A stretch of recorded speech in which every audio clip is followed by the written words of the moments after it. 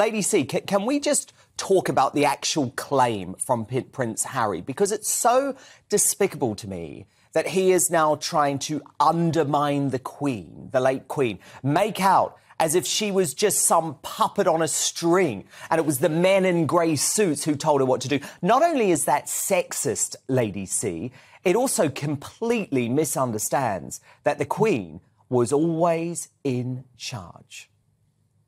Well, absolutely. She was in the driving seat. She is the person who made the decision. She is the one who threw the Lord Lion King of Arms, because he's the person who announced that Harry can't be half in and half out. You know, the Lord Lion is one of the leading courtiers. He's not a man in the grey suit.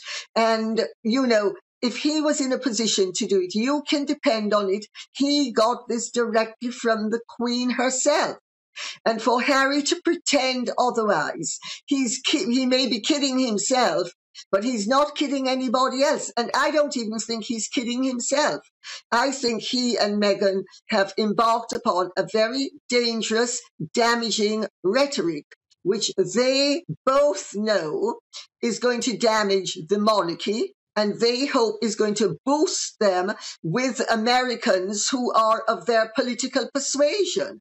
There's an awfully strong underlying undercurrent to all of this, which is that it is politically motivated so that they can gather greater influence and make more money. Now, speaking of Megxit, Lady C, another thing that certainly wasn't touched on in the Netflix doc was the devastating impact Harry and Meghan's departure had on the health of the ailing Queen Elizabeth II.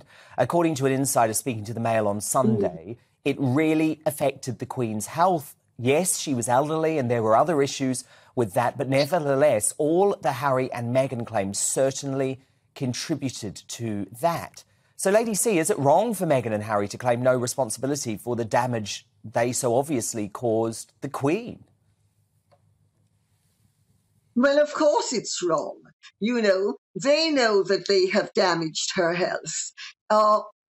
You know, they not only damaged her health, they hastened her death, and they hastened the Duke of Edinburgh's death. And even if they didn't hasten his death, they certainly disturbed the closing days of his death, you know. But where the Queen herself was concerned, I've been saying this now for over a year, that they were undermining the Queen's health and aggravating underlying health issues in the most detrimental way. I have no doubt that they stole a considerable period of time that she would still have had they not put all of this tremendous pressure on her. Because remember, they weren't only attacking her and the family, they were also attacking the Commonwealth. So they were attacking her legacy. They were attacking her life's work, and they were trying to negate it. And in fact, remember, this the series was done with the possibility that she would still be alive. I know, that's what I can't get my head around. On the Commonwealth. Yeah, no, I know. It's totally despicable.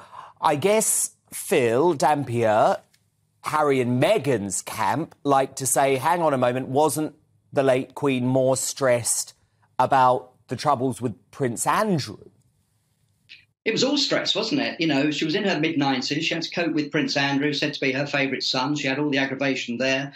They didn't help. Then, of course, Prince Philip died. So it was all massive. I mean, she had this amazing ability, the Queen, to compartmentalise problems. But, you know, somebody in their mid-90s, the stress and the strain must have been absolutely terrible. And I have to agree with Lady C. I think it probably shortened her life. It's very sad. It's significant they didn't have anything in Netflix about the Queen's funeral, but are they saving that up for a separate programme? I wouldn't put anything past